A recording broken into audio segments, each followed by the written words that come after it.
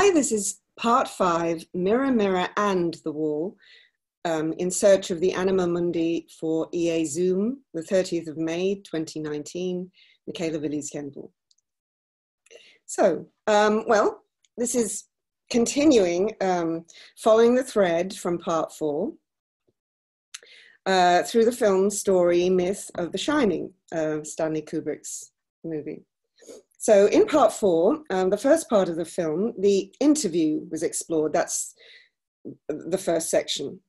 In the opening of the film, the yellow VW was seen traveling along the Road of the Sun, which is really called the Road of the Sun, meant to express that the path of the sun, the imaginary path of the sun, obviously through the zodiac.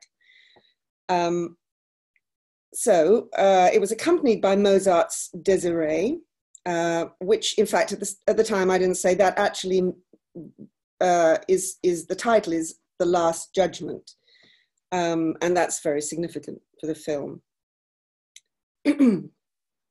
So I decided to use the tarot cards a little bit to illustrate things, because obviously in part 4 I talked about the Kabbalah and the Tree of Life, and the fact that the tarot cards were introduced in medieval times to signify the 22 paths of the Tree of Life, and they're represented by the 22 major arcana cards. And so I don't know if you can see these very well. They're lovely cards, but they're black and white. And I decided to use this Hermetic tarot, as it's talking about Hermes. I can't pronounce anything at the moment. The Hermes, anyway, based on the esoteric workings of the Secret Order of the Golden Dawn. So it's a famous pack that they've I don't know if you can see that. No, it doesn't show very well. But anyway, that's it. It probably won't show up. But anyway, so this is the Last Judgment, if you can even see that, because it's so faint. But anyway, it's showing the resurrection and the, blowing the ram's horn, and the angel, and yeah. So Uranus actually up in the corner, ruling this card, and Uranus, and it's called the spirit of the primal fire. So Uranus actually is represented in the Tree of Life, and it represents reflections, which is interesting, because obviously the start is set in the mountains with the lakes, and the reflections from the lakes, and that's very important for the film, as I said before, mirroring and dualistic. Right, okay, so that's the 20th tarot card, and I think I said that, yeah, okay. Right. Okay, so I wanted to go on to the next one, the show the Tree of Life diagram. Oh, okay, we'll say that. We'll say the quote. There are but two powers in the world, the sword and the mind. In the long run, the sword is always beaten by the mind. And surprisingly, that's Napoleon Bonaparte's saying. So, okay. So the timeline of the movie so far that we've got up to in the interpretation, the interview was starting around September 24th, fall equinox, because that sort of shows in the office because of the cardinal cross. So the sun would be at 0 degrees Libra. And it goes, the first part really goes to October 1st, 7 to 8 degrees Libra. And that's to do with the festivals, the pagan festivals that fall on that date. But I won't explain that now, but that's why that time frame. And so that's the interview. And then it goes on to closing day, which is this part we're exploring now, which is the second part of the movie, when the hotel is closing. And that's when the Torrances arrive at the hotel. Obviously, I'm assuming everyone's seen the movie, but obviously if you haven't, then you need to follow it with this cast. So anyway, so closing day, October 24th, again, a month later, The sun enters 0 degrees Scorpio, so it's getting darker, and that's very significant for the film. Time is very important. And it's a few days until November 1st, and that's extremely significant because that's the date of the contract. It's the winter caretaker's contract, and that again falls on pagan festival, which is, what is the pagan festival? I'm mentioning next time, so I haven't noted it down, but obviously that's Halloween, All Saints Day, All Souls Day, which has a, I can't think of it, Beltane or something. No, Beltane's May. Anyway, never mind. Anyway, this section is represented by the chalice, and that comes at the end. So to go on to the next slide, excuse me. So it's the Tree of Life. And as I discussed it before, this time I touched on the meanings, but this time I wanted to, and I did mention that it has its counterpart, its opposite, which is the Tree of Death, which is actually called the Qliphoth. So it's called it's called the Qliphothic tree. So, and everything is opposite to the Tree of Life. So it's like a reflection. So again, it's like that Uranian reflection. Uranus is the mirror. It represents the mirror in this. Uranus being represented in the Tree of Life by Chokmah at the top, number 2 there. So anyway, so to say something about the Tree of Death, in Jewish Kabbalah, the Qliphot are shells surrounding holiness which emerge in the descending chain of being as part of the purpose of creation. Contact is not sought with the Qliphoth, but is seen as part of the process of self-knowledge. But in some Hermetic Kabbalah, such as the so-called Illuminati, and I'm not going to go into the Illuminati this time, I did touch on it, but to say that the Illuminati that we're talking about was the one founded at the end of the 18th century, around the time of the revolutions and the founding of the USA. So, and it was they used their name based on the Renaissance Illuminati, although they had no connection with it except to use alchemy, and obviously based on the Kabbalah and based on the Tree of Life and all that. Anyway, so say something about the Qliphoth this time. Okay, so the premise is divinity, according to the Jewish Kabbalah, connotes revelation of God's true unity.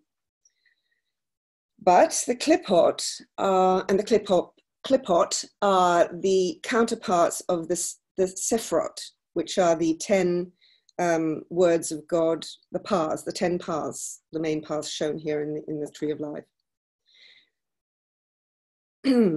So, but the Qliphot are external rather than internal.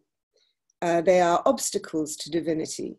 They ascribe false dualism in the divine and are synonymous with the Setra Akra, or the other side, the perceived realm opposite to holiness.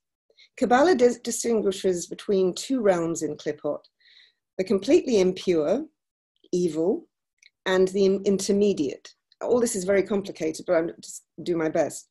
In Ezekiel's vision from the Bible, 1 verse 4, the passage reads, "And I looked and beheld a whirlwind came out of the north, a great cloud and a fire unfolding itself, and a brightness was about it." The 3 completely impure Qliphot are read in the first 3 terms. The intermediate, which is the one that's less evil, and that is called the shining Qliphoth, which seems a connection. And that's called Noga, or brightness, it's known as. It's read in the fourth term, mediating as the first covering directly surrounding holiness and capable of sublimination. So it's capable of being made pure, to refine or to make pure. So it has that effect. It's not fully evil. And that would seem to have a connection with the twins in The Shining, because they're dualistic, they're twins, and they are the first to appear. And yeah, exactly. So, and then they are warning. So the clipothic tree consists of 10 spheres in opposition to the Sephiroth, as I said, on the tree of life. These are referred to as the evil twins. Okay, that's why. Or evil demons of matter. And they are the shells of the dead. So that explains a lot with the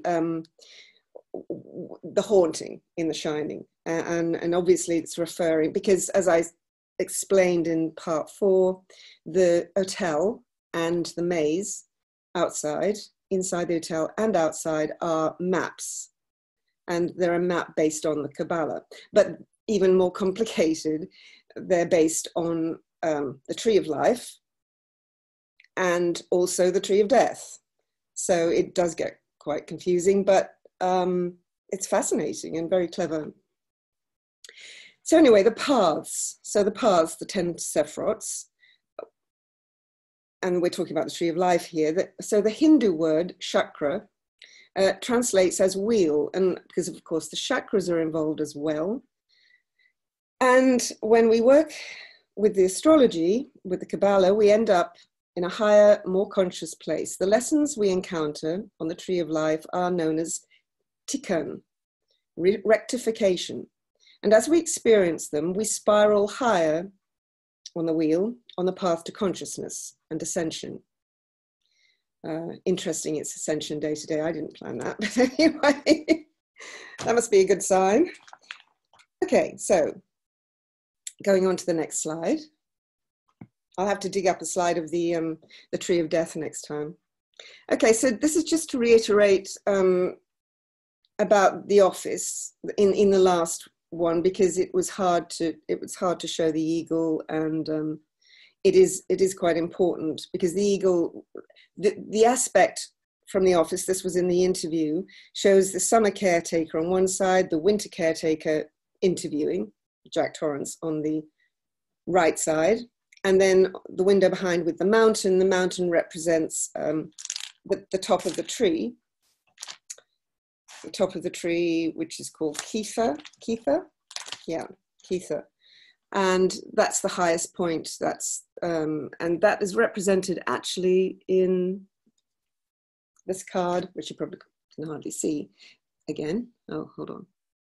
That's the universe in the tarot, and you can see it is a double-headed eagle.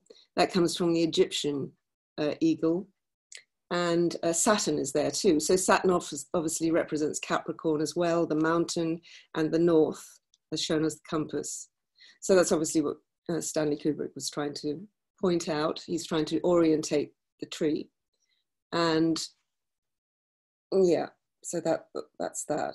And you've also got the, you also actually have, it's so small you can't see it. There also is the fixed cross in that as well. The Taurus and Leo and Scorpio and Aquarius. So it does bring the fixed cross into it. Okay, so yeah, so that's that.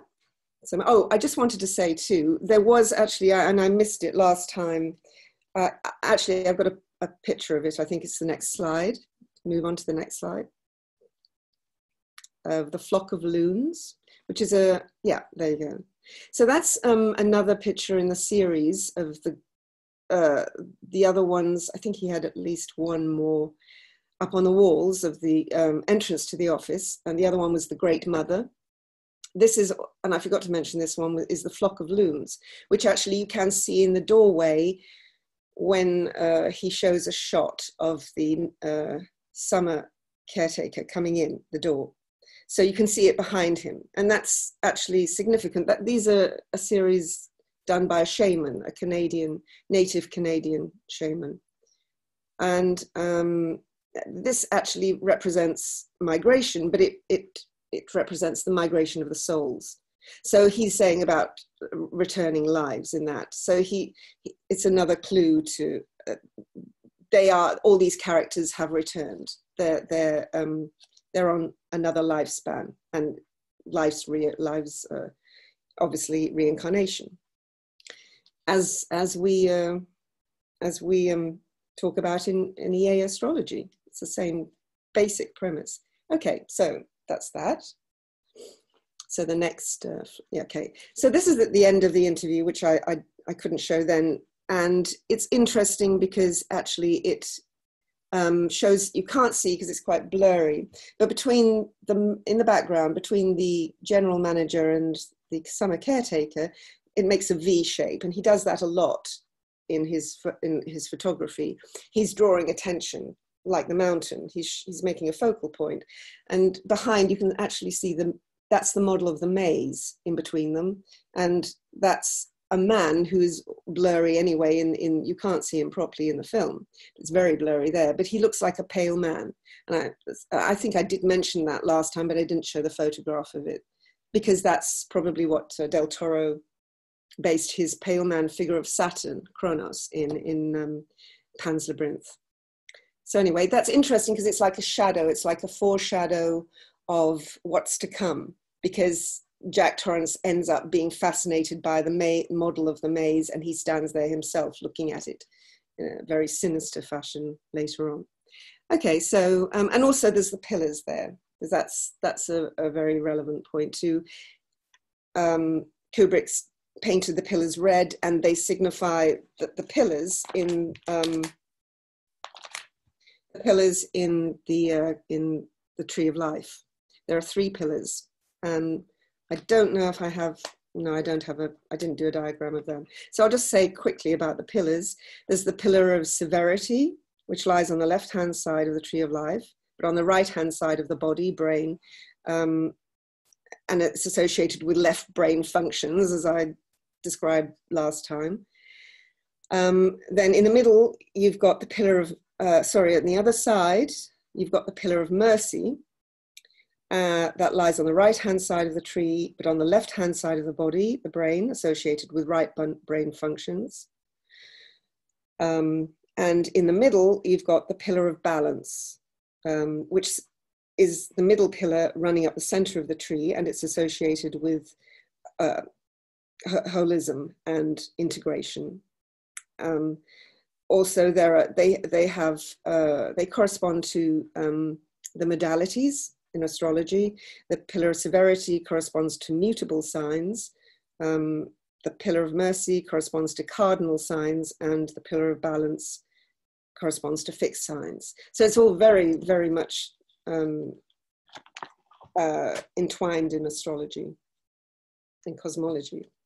So, okay, go on to the next one. Just have a drink, actually.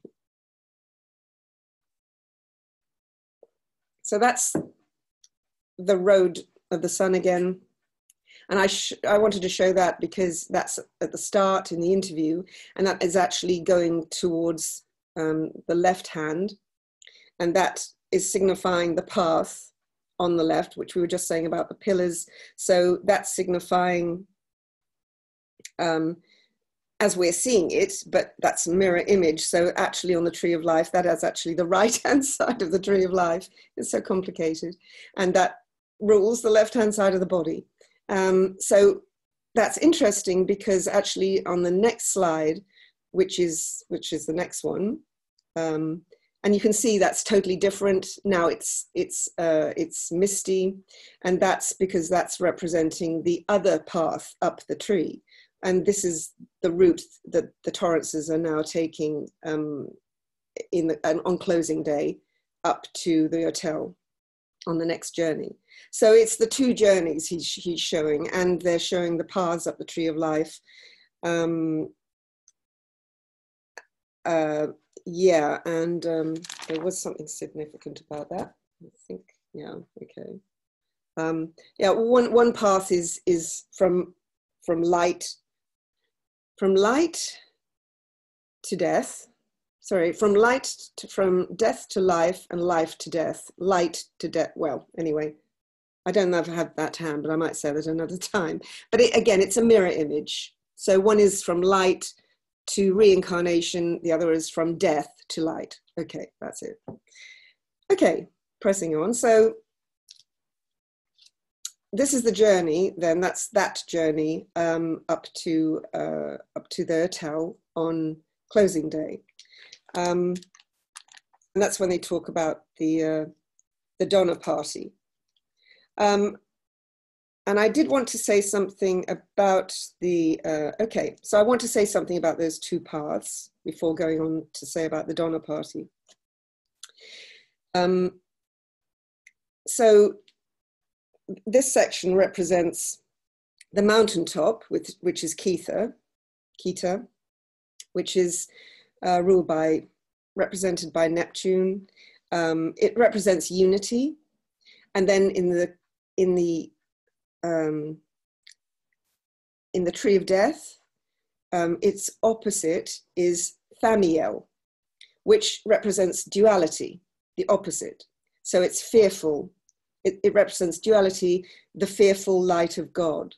So it's exactly opposite. So they're going up the mountain and you can see the mountaintop, but in this road, it's reflecting the tree of death.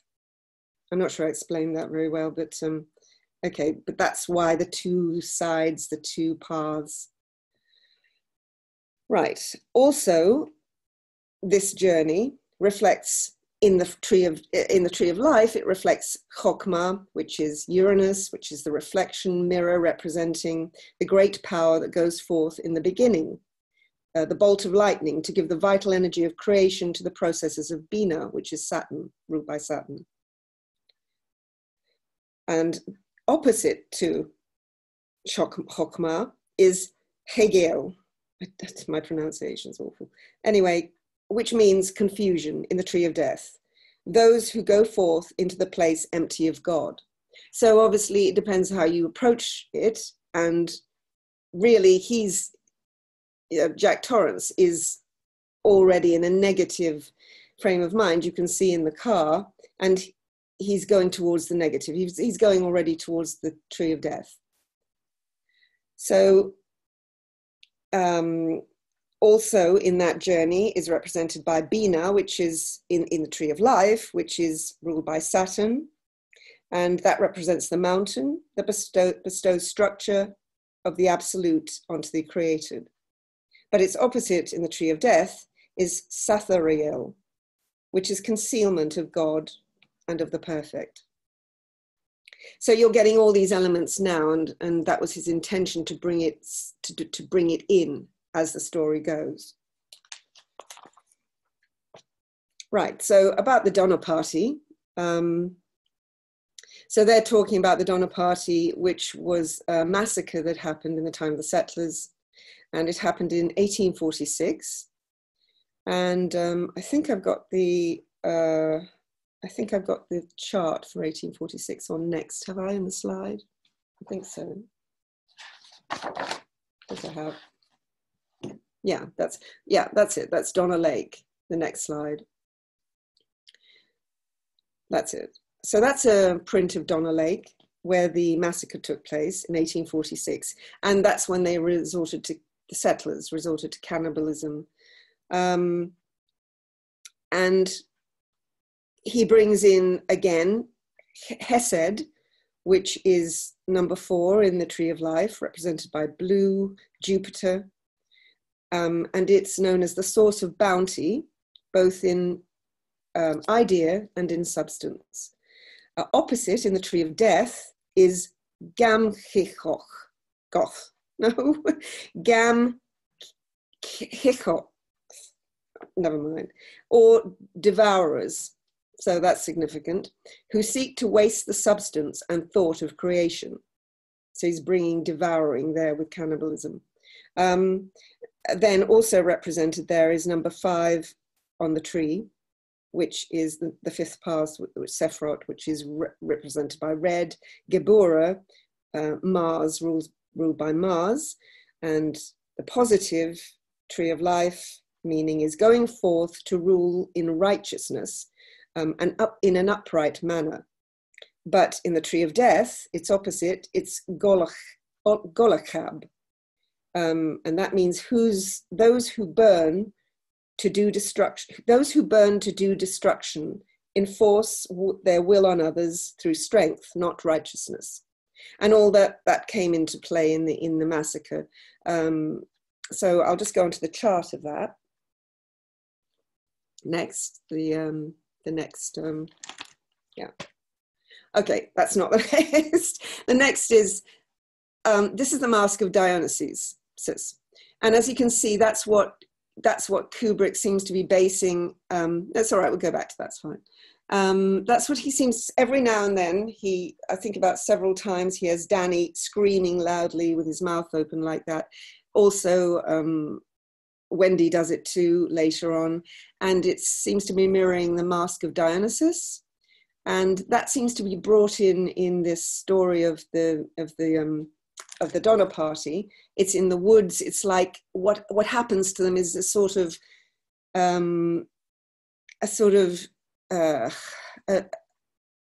fantasy overtakes them. They seem to be they lose their reason, so they become sort of hallucinatory. They drift in through desperation into cannibalism, and they justify it. They lose they've got a lot of faith, and they're very religious when they start, but then it creeps that they lose that. But this is showing the myth of Dionysus, who was a god, and related to the story of Pan and the Bacchae, in which in that story, Pentheus, who is very upright, very religious, very proper, he doesn't believe that that Dionysus is a god, and so Dionysus gets him to tells him he'll prove it by getting to joining with the Bacchae up in the woods. So it's again the woods and the lake and if we go onto the chart next of 1846 when this happened, and that's the next slide. That's the next one. In that chart, it shows there was a Saturn-Neptune conjunction. Okay, that's the Bacchae and everything, but we'll skip that. I mean, you can always go back to that. And that's also Venus, yeah, okay. that's so when this happened in 1846, so Neptune was actually discovered. It's okay, we'll go back to the first one, because we'll just show about Neptune's discovery. That's it. So Neptune was discovered in 1846 on the 24th of September in Berlin, just after midnight. So interestingly, Saturn-Neptune conjunction on the discovery of Neptune. And it was in a sextile, strong sextile, as you can see with Pluto. And we'll go on to the next chart, because that's there isn't time to look at that, but we need to look at the Donner Party chart, which is next, I think. Obviously, this happened around the same time. This was 2 months later, December 24th. They actually set off in April that year. The eclipses were in fixed signs, I think Taurus, the first one, and then the Scorpio, when things started to disintegrate. By the time December 24th came around, 1846, then they'd got to a very desperate point. And it shows in the Uranus moon conjunction there, squaring Venus and the Sun, and Mars squaring Saturn, the Saturn and Neptune conjunction.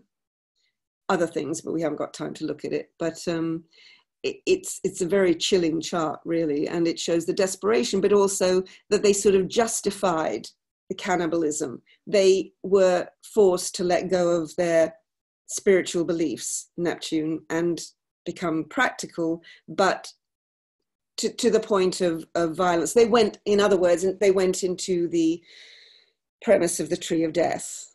And I think that's what he's trying to show by that. Okay, so if we go on to the next one.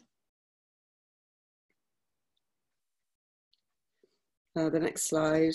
Hold on, what's that? Okay, so at the same year, 1846, it turns out that the world's first oil well was dug mechanically.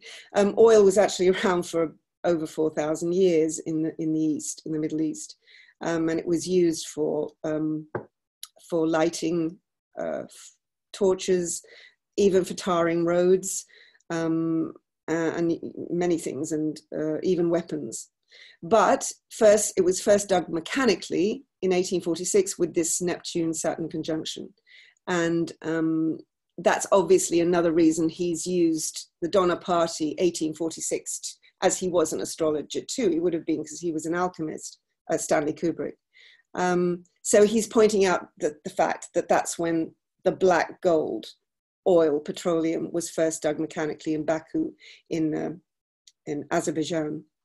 And actually the industrial world sort of zoomed off at that point. America didn't actually mechanically dig the wells for another 13 years, but they started 13 years before that. So, and that's when it all kicked off, and they really had the first trains there and the first oil-driven industrial revolution toys, which really started everything. But a lot of corruption, I mean, started from that point. And he seems to be, I mean, the Rothschilds got involved, and the Rothschilds were also perhaps to do with the Illuminati. So he's drawing a comparison then there, and about the corruption that was probably there and the greed. And he's starting that off with 1846, the Saturn-Neptune conjunction. So, okay, we'll go on to the next one. And that comes up later in the gold room and all of that. Okay, that's a statue, which is interesting, in Baku, which is, it's very Saturn-Neptune. It's got this god, Norse god, slaying the dragon. And they're using that as a sign that they slayed nature, which isn't the best sort of analogy, is it? But there you go. Okay, so on to the next one. You know, it's evil, really. But there you go. It wasn't the dragon that was evil. Okay, Peter Pan. Okay, so there's an analogy between, obviously, Pan and Dionysus, but also there's an analogy in the film because he brings in Pan because of the nature of Pan, of never growing up, that is a type of, that's partly what Jack Torrance was doing. He was locked in never wanting to grow up. And also he brings attention to this by the block of, the apartment block that the Torrances live in is called Kensington Apartments, like Kensington Gardens in Peter Pan. And also the crocodile comes into it because the Egyptian crocodile, actually, it seemed like J.M. Barrie actually based Peter Pan on the Egyptian myth of Anit, the crocodile with the lion's body, if you remember in part 4, who ate the hearts of those who didn't pass the test with the weighing scales. And Anubis actually is, in some texts, Anubis is pictured with a hook, like Captain Hook. So it's not difficult to see where, and he was scared of time, and that's Saturn as well. So all this is weaved in. Okay, so on with that. To the next slide, because there isn't time to go into more about it, but it's fascinating how he weaved it all in. So the crocodile, time, Saturn, that's again Saturn Kronos, and the looking glass too, that came out of the just after that was inspired after the 1846 Saturn Neptune conjunction. Everything took, I mean, that was about 1861, I think, but it all sort of took off then along with the industrial age, all this sort of fighting, religion and psychology and in the industry and everything else sort of got thrown up into the air all of a sudden, along with Darwin's theory. Okay, so, and the crocodile is time and the fear of it. Okay, so which Saturn Kronos figures greatly in the Tree of Life and in the Kabbalah in the movie. I didn't know that moved like that. Never mind, he's getting his watch out. Right, so onward. I think the crocodile's after me because I'm running out of time. Okay, so that's the mountain. Now this is the mountain, but you can hardly see it. It's a bit blurry. And that's the Overlook Hotel. So the Overlook Hotel is itself signified in the Tree of Life, and as Tippereth, which is number 6 on the Tree of Life, and that is represented by the sun. So it is the center of the story.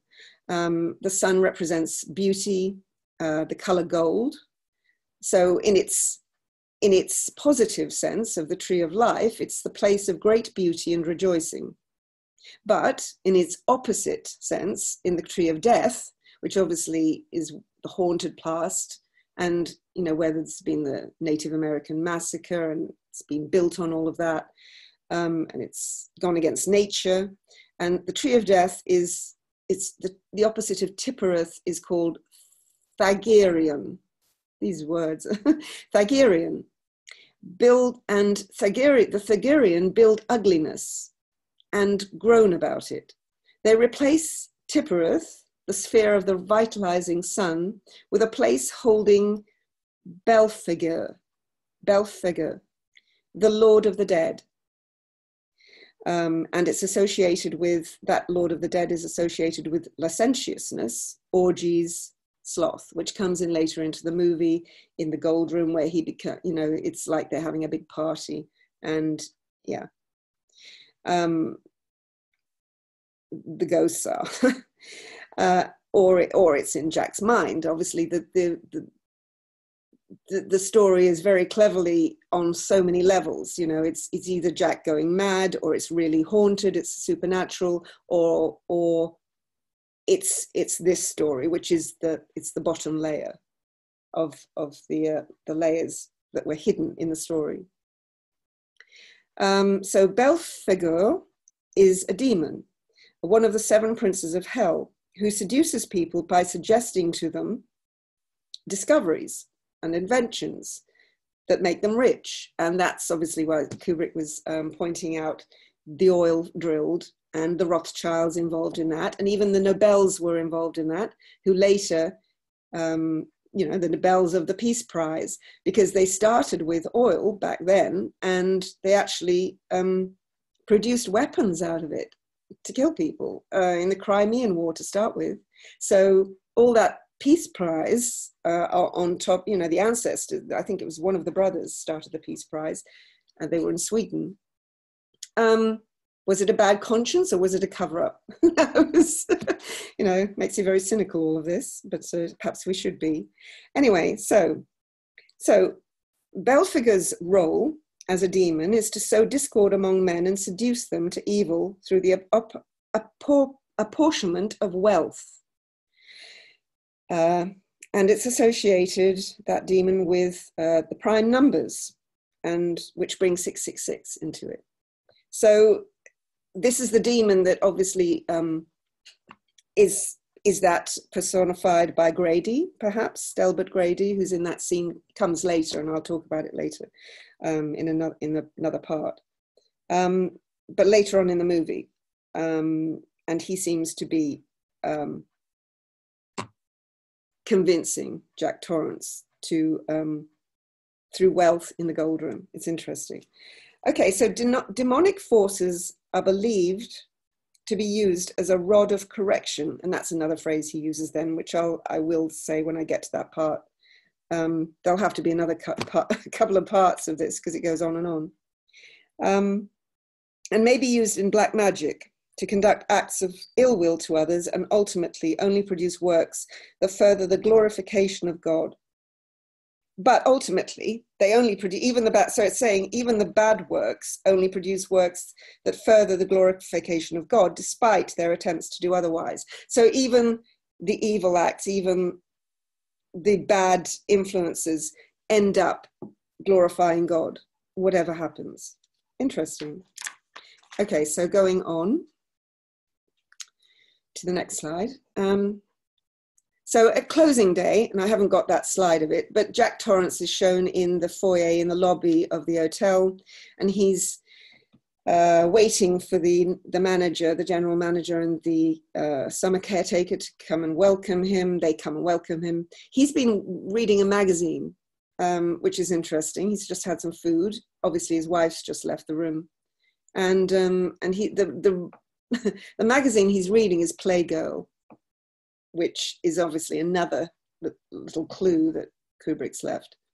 So it seems to indicate, it brings in to the story, again, in the Tree of Life, it signifies Venus, which is signified by Netzach, and Netzach is number 7 on the Tree of Life, means eternity, ruled by Venus, and it is the openness of natural love.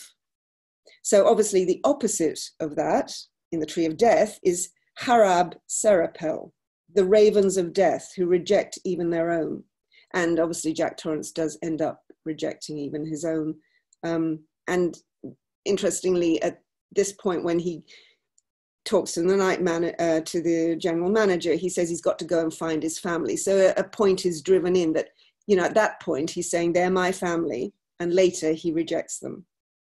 So in Netzach, in the Arab Serapel, in the Tree of Death, Baal is attributed, and the word means Lord, and that governs, Baal governs pleasure or licentiousness. So the opposite again of natural love, of natural Venus, Netzach.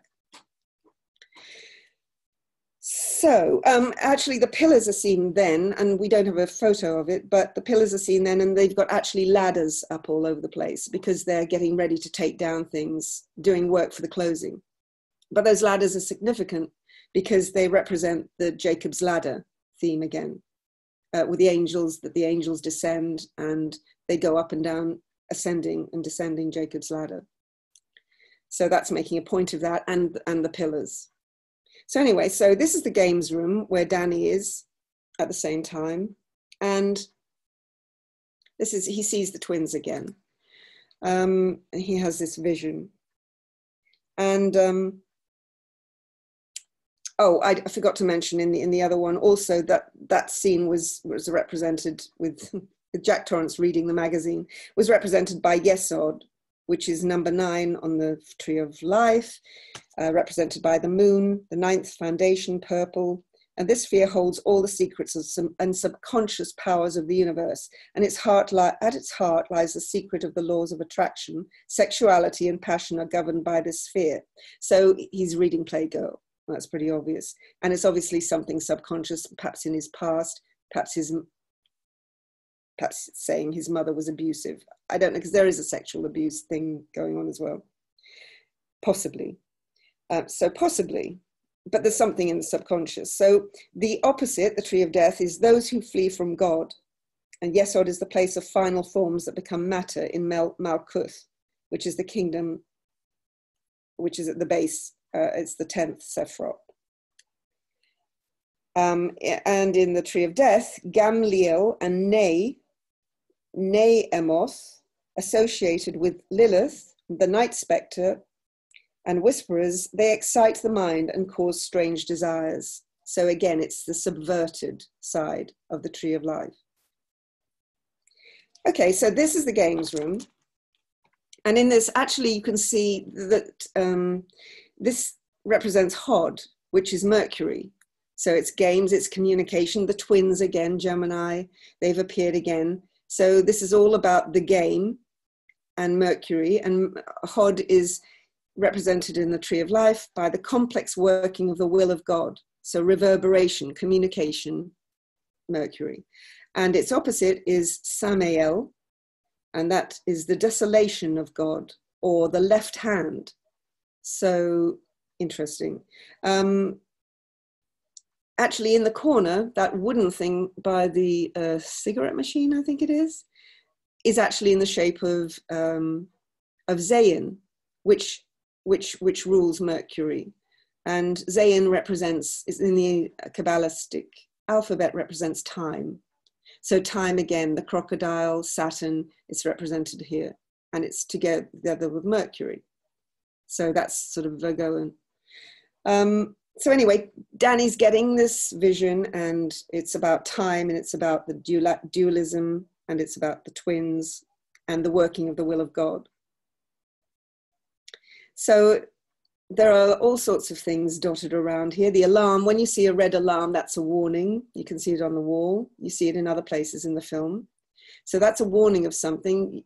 The poster next to it is like the Minotaur. It's a skier, a snowboarder, but it looks like the Minotaur. And also, if you could see closer, it's called Monarch.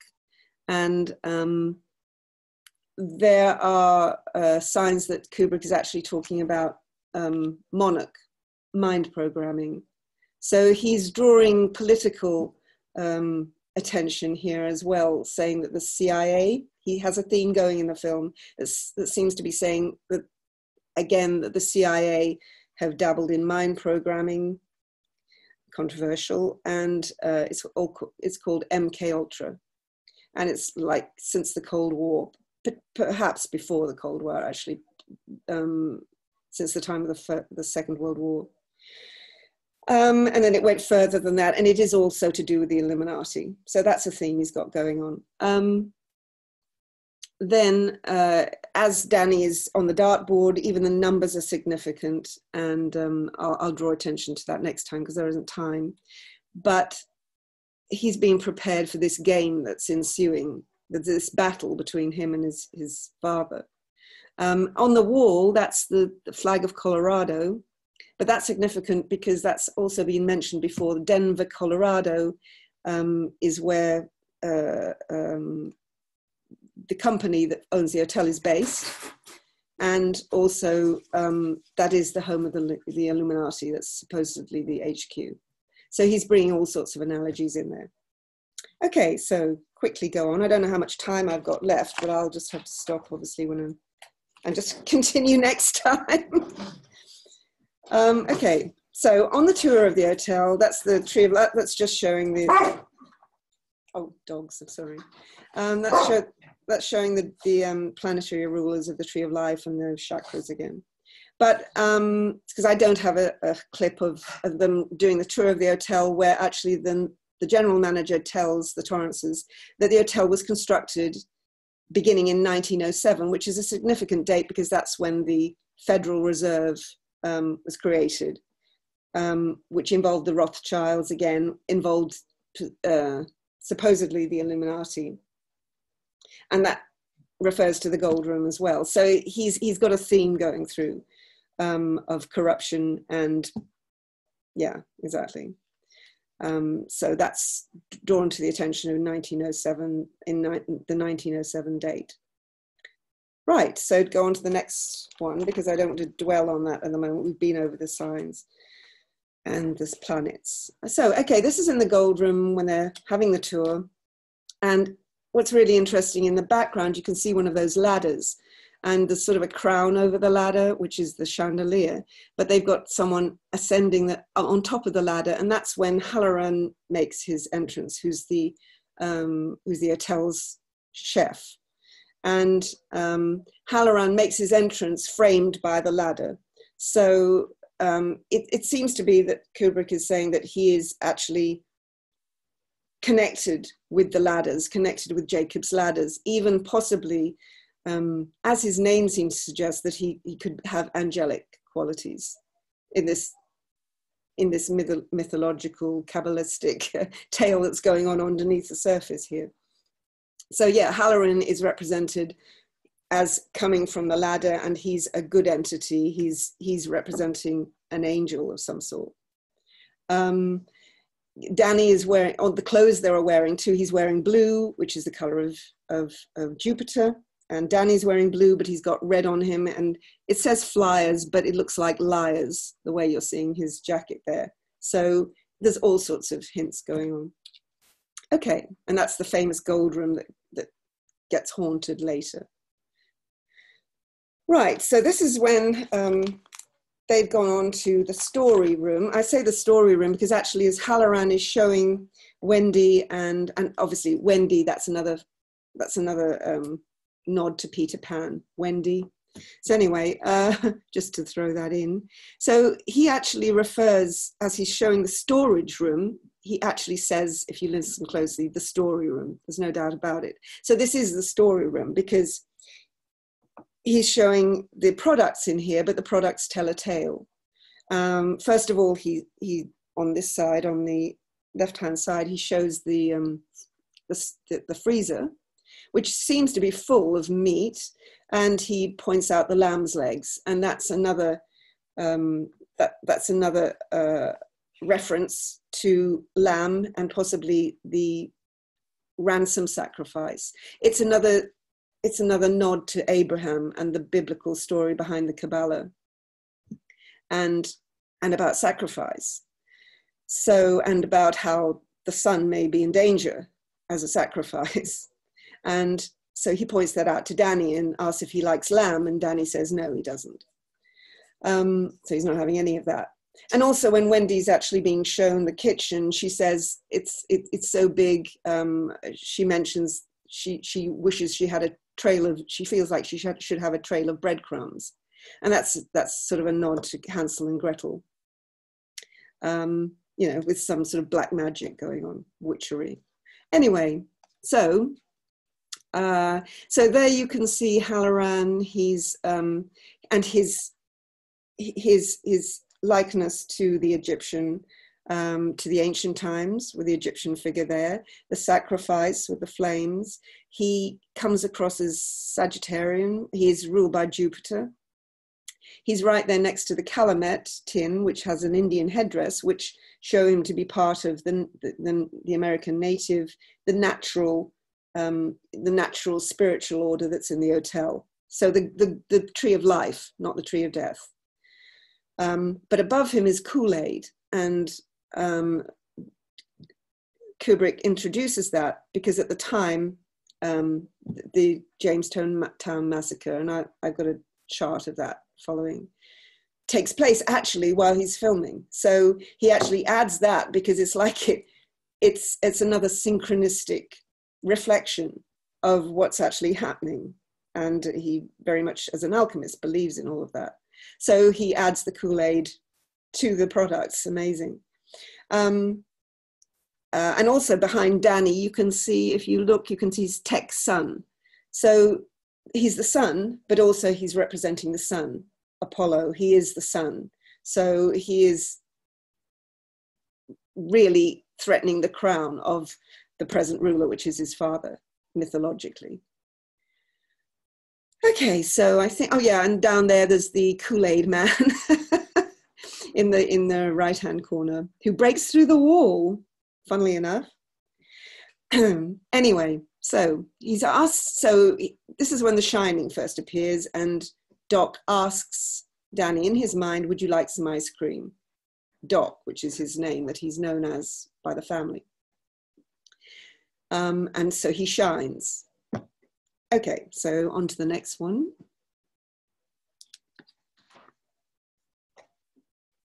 Okay, I can't really go into it because I'm probably running out of time. But that's the Jim Jones solar chart. Oh, you can have 15 minutes more if you wish. Great, great.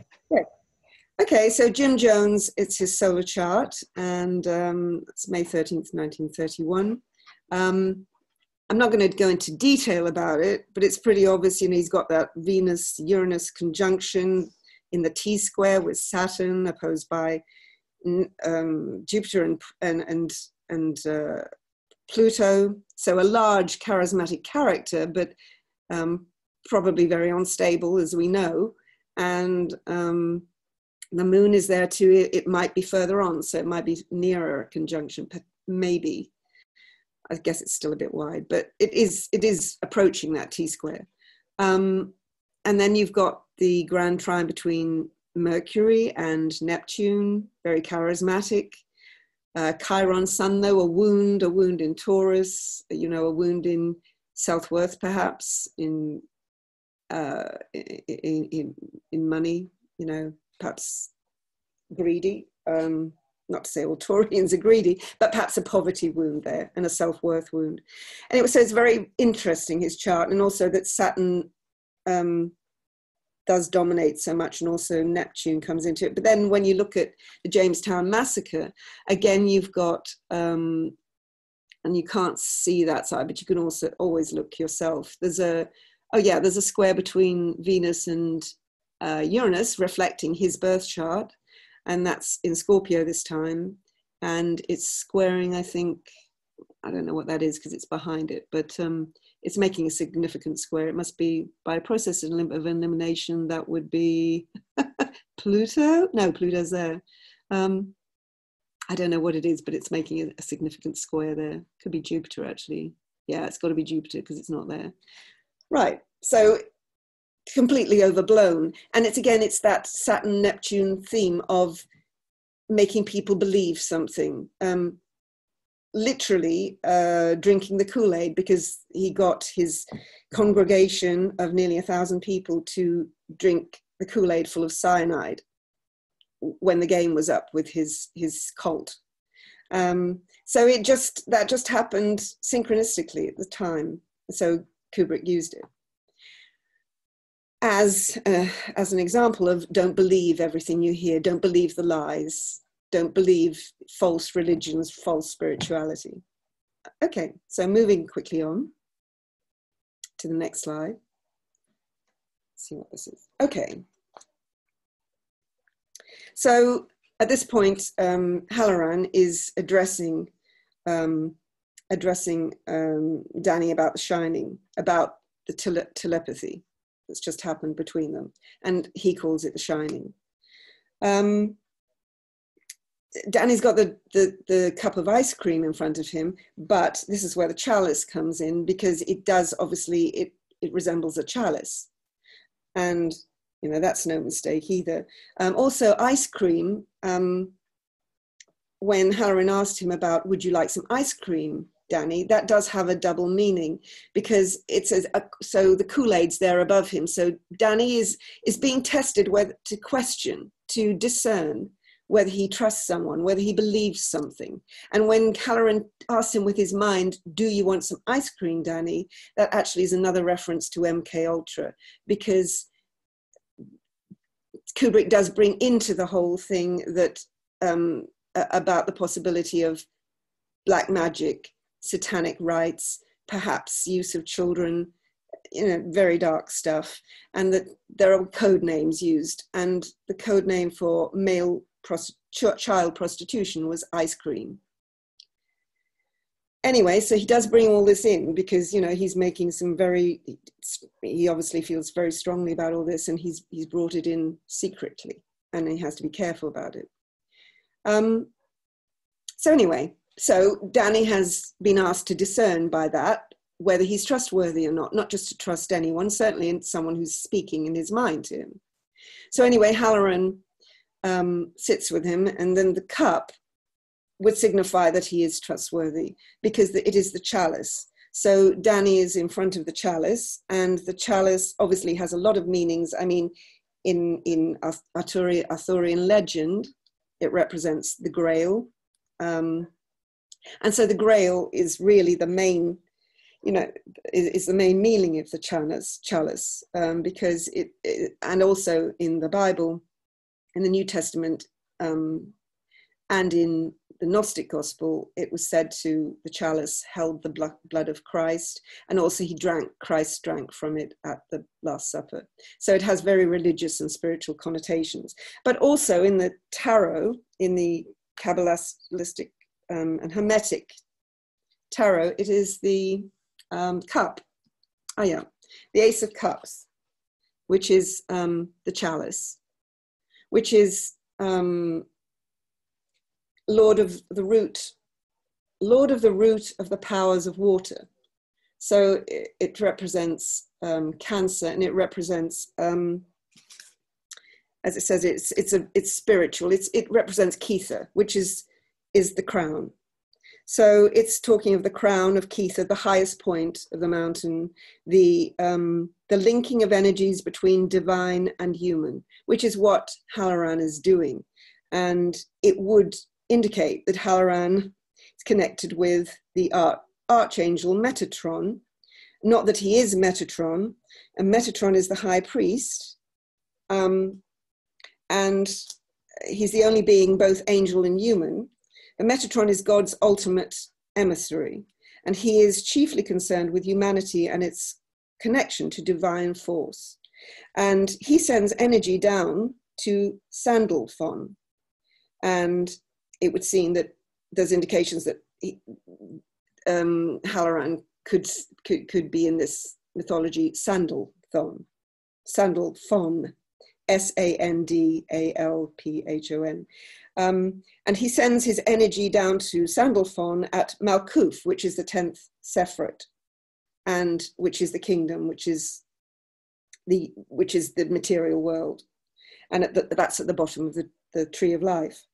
And Sandalphon is reincarnated. He was Elijah in the Bible, and he was reincarnated, and he was made an angel, and he was made into Sandalphon. And he was the ancient old enemy of Baal, as it happens. And he teaches, he helps establish a secure link between heaven and earth. So, and he was the prophet Elijah. And so the Shining, he helps people to talk to God, to help people help themselves, so, and others. So he's teaching Danny about the Shining as Sandalphon, it would seem. It's quite amazing. So anyway, so that's where we get up to. That's where we get up to with part 5 of this, and then I would think it'd take 2 other parts to. That's the chalice, yeah, and that's the Holy Grail. It's to do with the chevaliers of the Sangrier as well, which is the blood of the chalice, which is the Gnostic Gospels, the Cathars, and all of it. So anyway. So that's part 5, but I, as I say, I think it's going to take part 6 and part 7 to actually complete it, because there's so much to it. Right. Am I done now? Is it nearly? Should be 15 minutes, I think.